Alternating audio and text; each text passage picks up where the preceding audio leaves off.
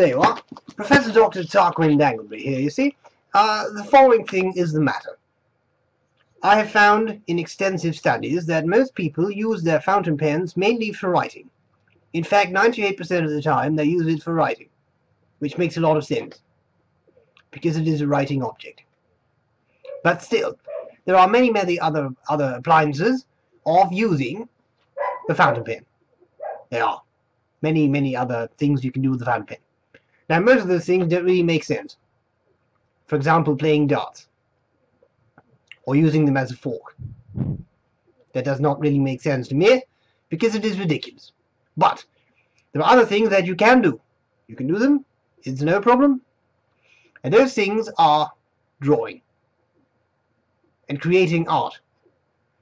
Now, most people have the weird, strange idea that they cannot actually draw. So, I thought I should jump in and give you a training in artistic drawing. I'm very suited as chair of the Department of Penology at Cambridge University. As I said before, Cambridge, it's kind of like Harvard, except it's actually prestigious. So I thought I would be the ideal person to do this. And that's what I'm going to do now. So, today we're going to draw two simple animals. That you can draw, and that's all there's to it. So I'm going to show you all the steps so that you can go to parties, impress your friends, and say, look what I can do. I was taught by the great Professor Tarquin Danglebury, and that's me. And if I teach you, you can do it.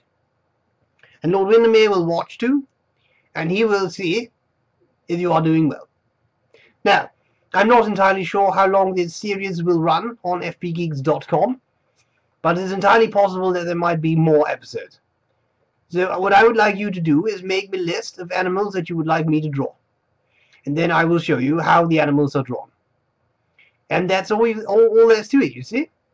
So just write a comment and tell me what the point is of drawing your favorite animal. What you want to see me draw. And if I have a particularly good mood, I may actually draw it in a future episode.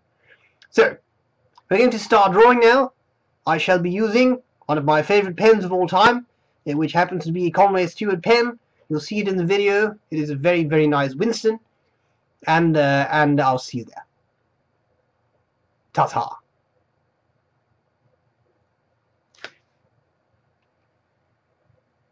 How does this end?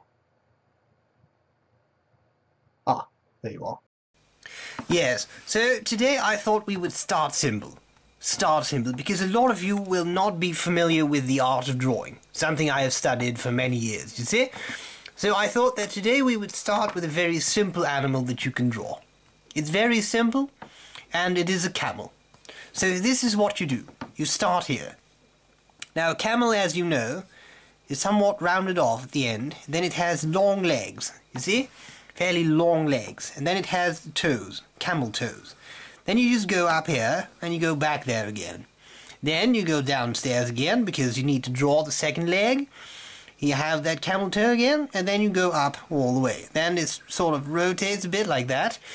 Now we get to a very difficult bit to draw. You see? So first thing we're going to draw is the tail. Camels have a tail, and at the end of the tail is a little fluffy object. It is called the fluffy tail object, you see? Then you go upwards a bit, like this, and you move up, because camels have a fairly long neck. Then you have the head. The head is something like this. You have the lips. Camels have lips, you know? And then you have the eye. And you have the ears. Floppy ears. You see, camels have floppy ears, like this.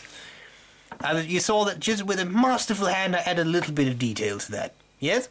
Yes. Then you can make this a bit rounder, like this, so you can go more camel-like. Completely normal. And then here, some of the most interesting features of the camel are currently missing. You see, those are the humps. So we're going to draw the humps now. You go up in a smooth motion. 1, 2. Camel humps. Now you're going to add some more detail. Done. And now, as you can see here, You have drawn a beautiful camel, I would say. Now, just because this is the first lesson of drawing with the professor, I thought we should do another animal. I know that this camel was already quite impressive and may have shocked you just a bit because you realize that you will never be able to draw as great as that. Well, let me just comfort you. Let me just comfort you by saying that with the right amount of practice, anything can be attained. Anything can be attained. You want to draw a beautiful camel like this? Well, just practice a lot and you shall be able to draw a beautiful camel like that. Now, having said that, I think the next animal we should be drawing is an armadillo. So we start with the armadillo, you see? So what you got here is start with the back. Go on to the tail. First leg. Second leg. Go up a bit. You got the head. You got the back. You got the head of the armadillo. There's a little thing on there. Add a bit of detail. You got that shield thing they've got in their back. Add a bit of detail, you see? And then you have the little snout they've got. An armadillo has a nice little snout. And as everybody knows, armadillos have whiskers. So you draw the whiskers. And also, something that's very important that you have to draw here are the wings. Because armadillos, as you know, have wings. You add a little bit of detail just by these strokes. Very simple to add a little bit of detail. It's amazing what you can attain by this. And then you have the little tail, which ends in a sort of arrow-shaped object. Like this. And also, some of the things you have to add to the armadillo are the claws. Claws like this. And you have to, actually, you have to add something that's very important, and that is, what is going on here? What the hell are you drawing? And this is an armadillo, Lord Windermere. That's the worst armadillo drawing I've ever seen. What have you? Armadillo doesn't have wings. Well, yes, it does. Armadillos fly. Are you cracked? Armadillos don't fly. They're not birds. No, this is completely wrong. This is complete. And whiskers. An armadillo has no whiskers. I'm not too sure about that weird thing near the tail either. I don't know what the hell you're doing, but it doesn't make any sense to me.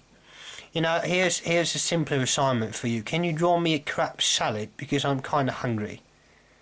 Well, I suppose I could draw you a crab salad. No, actually, that was a hint. I want to get out of here. I want to get me some crab salad. So, I suppose, just for the benefit of the viewers too, you just put down their pen, you stop drawing, you take me out for crab salad. Yes, well, yeah, okay. Well, I'll just put on my shoes and I'll be here in a moment. I'm terribly sorry about all of this. I'm afraid the professor thinks he's an excellent artist, but he's actually, well, not. So I always try to stop him when it comes to drawing, but sometimes I'm not there in time. I really hope this is going to be the only episode of this, because it doesn't really make sense for me to have someone who is as poor an artist as the professor to give drawing lessons, you know. But that's alright. You know, I got a cocked hat. You see that? It's funny. I got a great fashion sense because I'm Lord Windermere. Anyway, I'm going to have crab salad now. I'm sorry your eyes had to see this. There's only so much metal bleach you can use to unsee these types of images. I'm terribly sorry, but I'll see you later. How about that? Bye.